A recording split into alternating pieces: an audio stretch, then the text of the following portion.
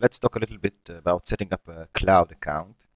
Cloud is obviously the best way to store information that is saved on your desktop computer or your laptop or even your mobile is always in danger of being lost. If you damage these machines or lose them, you lose information. So my recommendation for you as a business person, as well as a private person with pictures for your family, is to find a cloud account and set it up as soon as you can and have things stored on the cloud, which they are accessible from everywhere and they're always saved.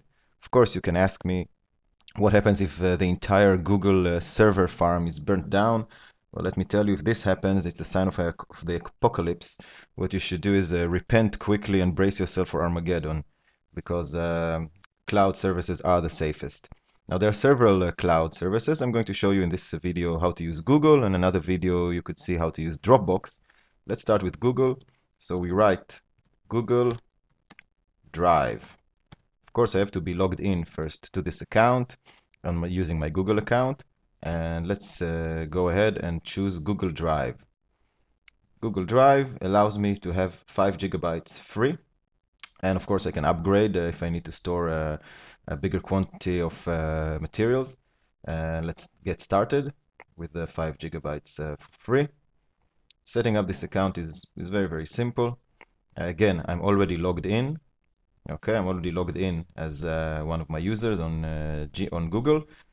Try Google Drive. Let's click this button.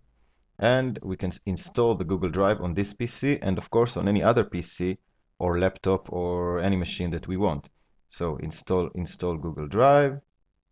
It's going to install it and basically it's going to set up a folder on my personal computer or my laptop, which looks like any other folder. Download Google Drive. Okay, agree to the terms, of course. I don't have to check this box, it's optional, but I have to accept and install. And it's very, very easy to work with because it looks like just any other normal folder on my computer, exactly like my documents or my videos, and you can just save information on this inside this folder. Close. Okay, now you see this logo. This is the logo of the Google Drive. The installer is basically finished right now. And what I can do or what I can see is that if I go to the list of folders now on my computer, you can see Google Drive has been added to the list of folders. I can click on it and I can start saving stuff here. You see I've already some folders set up. I can add a few folders if I want to and start saving information which will be accessible from everywhere or any computer after it syncs. There's a syncing process, and that's about it. So 5 gigabytes for free. If you want more, you will need, of course, to purchase a few more gigabytes. That's according to your needs. But that's about it. That's how you set up a Google Drive.